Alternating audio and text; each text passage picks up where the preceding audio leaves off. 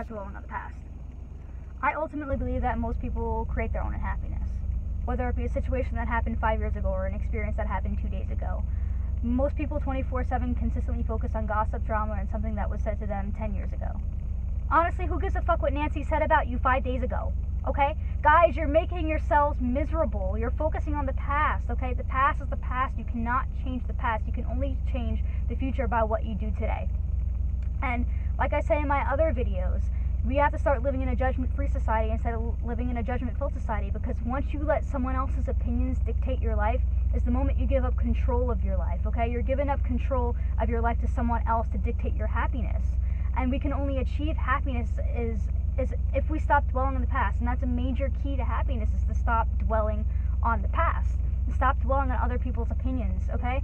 That was the kind of spiel I wanted to go on today, because I know a lot of people that are so unhappy, and it's mainly because they're focusing on what other people think about them, what other people say about them, dwelling on a situation that happened 10 years ago or 5 years ago, okay? We need to stop, guys, because it's the only way we can reach happiness is to stop dwelling on the past and start focusing on the future, okay?